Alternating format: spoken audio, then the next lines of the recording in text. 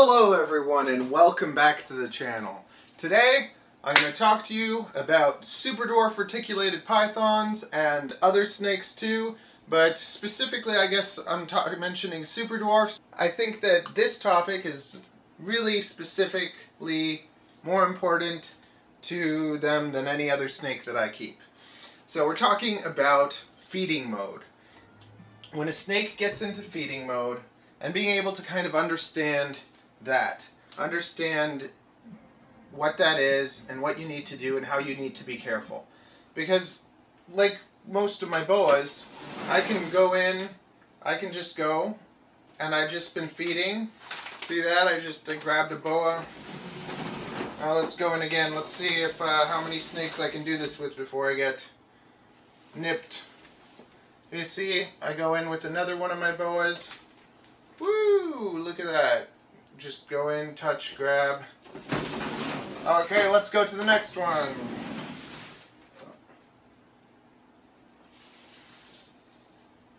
Here we go. Well, let's go down to the next one. Here we go. This is dangerous, Matt. You're risking yourself. Here we go. Look at that. See, we did it again. Now the next one I'm not going to do, because guess what it is? It's a Superdwarf Reticulated Python. So I have my handy dandy hook, and I actually like this part more, because this part, like, would you want to bite onto that? I wouldn't want to bite that. So it's like, here is a nice chewy toy, basically, so that if the snake does end up, like, coming out and biting, it bites the rubber, no one gets hurt, no teeth get crushed or whatever. Because biting this would hurt a lot more. So I actually like to use the tail end of the hook. So there's a bonus tip for you, because we're full of those. So now I'm going to go into the bottom tank, and I'm going to take out Ivy, and then we're going to have a discussion about feeding responses, reading your animals, understanding them. We're going to talk about snake personality, feelings, emotions, and all that stuff too, because we haven't done that in a while. I've been doing a lot of silly videos lately, and now we got to, you know, get back into what this channel's really about, and that is to teach, educate, and show you stuff. So Ivy is not in feeding mode right now, which is interesting because I've been feeding some snakes. So, lots of the time when they are in feeding mode. Okay, I'm going to show you guys. Today was feeding day and I filmed myself feeding some snakes. So you're going to see videos of me feeding snakes while this video is going on to help keep your attention. Hopefully they don't distract you too much. But basically, I let her know that I'm taking her out by touching her. And she's not moving. So she's either like, I don't think she's sleeping, but she's in a very chill mode, and it's a good thing. So now that I've let her know I'm here, I'm gonna go in. Can you even see her? I'm gonna go in and grab her. Okay. Now she turned her head towards me and was like, hey. So now I just got to make sure that I didn't just like wake her up and now she's thinking she's gonna get fed. So I want to be careful, I want to be gentle, I want to be slow, and I want to make sure she knows I'm coming to get her. And once I've grabbed her, I put my stick down and I take her out. And here we go. This is Ivy. If you've seen my Reticulated Python videos or Superdwarf videos, you'll have already met her and seen her before. So now let's go into the living room. And welcome to the living room. So many people say, you know, snakes don't have feelings, they don't do this, they're just like, you know, they don't have feelings. So, okay, calm down, Matthew, relax, it's okay, it's just your friends. I was reading some articles this morning on snakes' emotions, reptile emotions, and stuff like that, and I came across one article that I found very insightful or interesting, so I'm going to read it to you. It's going to be story time, okay? So, it was from 2011, and it's called Reptile Emotions. It's from the Veterinary Medicine and Biomedical Services, and this is what it says. When thinking about reptiles, the image that comes to mind on most people vary from garter snakes slithering through the grass to the lizards of Jurassic proportions roaming through the earth. The idea of bonding with such creatures may seem creepy or even impossible, yet some people insist that their reptiles know them and enjoy being with them. Can reptiles feel or portray emotions? Generally, reptiles do demonstrate basic emotions, which I like to always say. According to Dr. Sharman's Hops, clinical assistant professor at Texas, blah, blah, blah, blah, blah, the two main things are fear and aggression, which we like to call defensiveness. Is it defensiveness? Or I forget what the word that we use, but it may also demonstrate pleasure when stroked or offered food. A snake that is feeling aggressive, defensive, whatever, it's their words, not mine, okay? May warn you with a hiss, states Dr. Hops. This can occur when you are forcing attention on the snake, and if you persist, they may strike out. Typically, snakes hiss or coil when they are feeling hostile, but most pet snakes are not aggressive animals unless threatened. A reptile that is feeling fear may simply try to get away, and most of the time if they can get away, that's what they'll do. They'll try and run away. But it can also exhibit similar actions to aggression. For this reason, it is a good idea to keep handling sessions with a new reptile to a minimum until it gets used to you. Otherwise, you may scare it into striking at you as a perceived threat. It is better to have a good session without upsetting the animal that lasts 2 minutes than a longer session trying to force a reptile to accept you. A more controversial emotion in reptiles is the concept of pleasure or even love. Many feel that they have not developed this emotion as it does not naturally benefit them. However, most reptiles do seem to recognize people who frequently handle and feed them. I don't know if it is love, says Dr. Hops, but lizards and tortoises appear to like some people more than others. They also seem to show the most emotions, as many lizards do appear to show pleasure when being stroked. Another interesting fact is that many reptiles lay their eggs and leave their young to fend for themselves. Some, such as prehensile-tailed skinks, form family groups and protect their young. Female alligators also stay with their young and will guard them for up to 6 months, teaching them survival skills and vocalizing with them through a series of grunts.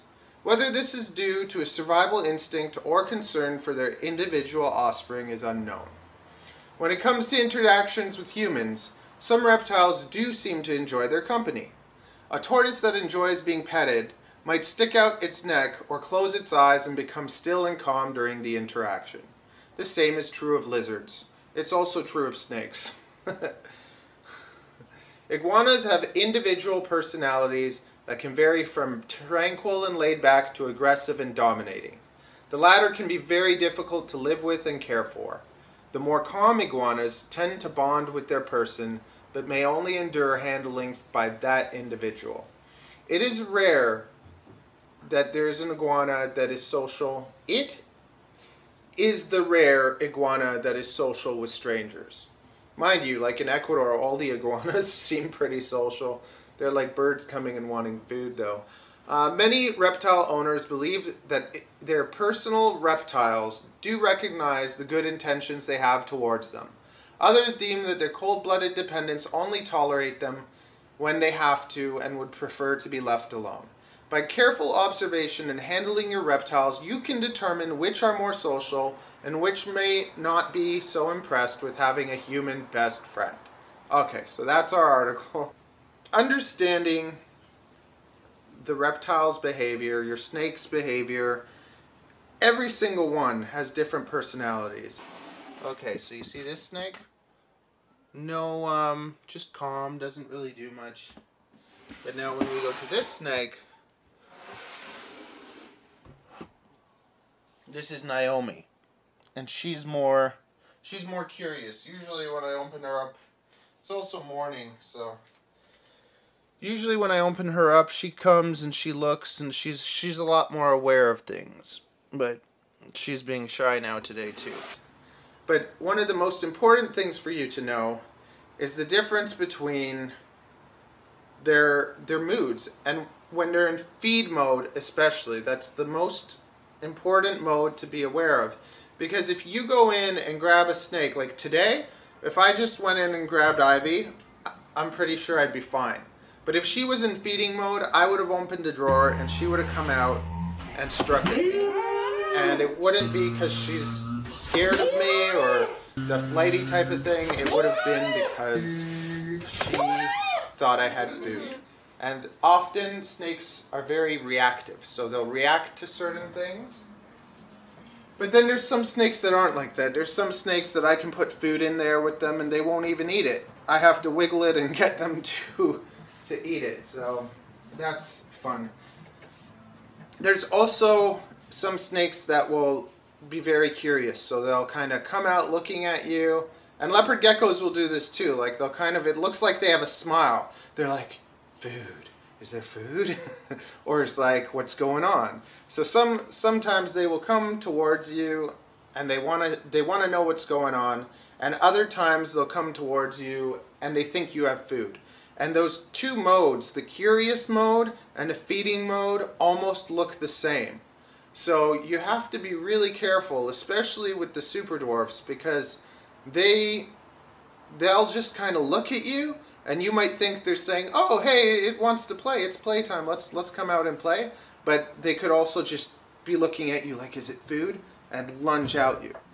So if a snake is feeling a little bit more defensive, you'll see them kind of coil back. Because if they're stretched out, they can't come out at you as much. But if they're coiled back, they can come out at you. But this is a lot more true with like other snakes.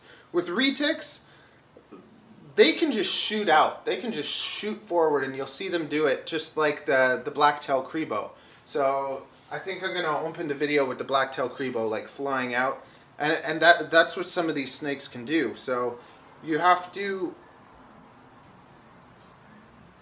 if you're not sure, get the stick, get the hook, and make sure every single time that you go towards your super dwarfs or retics that you turn off that food response, that you make sure that they're not in that food response, because that's where people are going to make the biggest mistakes. They're going to get bit when they're feeding if they're not careful, and they're going to get bit if they go in to grab without letting them know that they're going to grab. Out of all the animals that I keep, these would be a lot more for people that are more experienced, and they are my favorite snakes. They're very, you get more out of them, you see them kind of thinking, but it's just the one thing that you really have to watch out for is their feeding mode. You have to always turn off that feeding response and let them know they're not being fed. And even once you've turned off that feeding response, sometimes they're ready to go.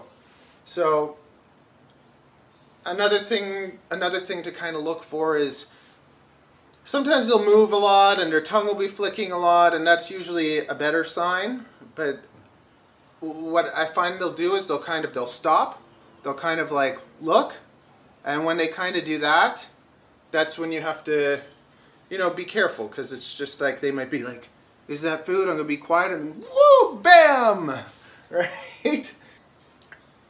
It's almost like they're drugged or something. It's like they have like bloodshot eyes or something. They're like, they kind of open their eyes and they're like, is that food? Is that food? I'm gonna get it. It really is so special to no, come on, let's focus on your face. Yes. Okay. I want to show you Ivy a little bit better. We got a better camera now, coming to you in 4K. Ivy is a 75% super dwarf. Het for purple albino or white albino, we don't know yet, so hopefully white, because it'd be really cool to get some lavenders and fun stuff. Hopefully 2020 is the year that we end up getting some super dwarf babies. Because last year I got all excited, I thought we were going to get some and we didn't. But it's okay, the snakes are bigger, more eggs, more options. Yes. We got to focus on, is it coming back? Is it coming back? No, it's focusing on my face. So now this is the next day, and you can see she's had some food. She's very aware. She's coming to see what's going on. She's curious. After they eat is another time that you want to be careful. We don't want to mess with her today because she will feel a little bit more insecure after a meal. But she's a little bit calmer. Calypso is calming down. Now let's look at Nintendo and see if he comes flying out at us. For the most part, Retics are usually pretty good. Yeah, see?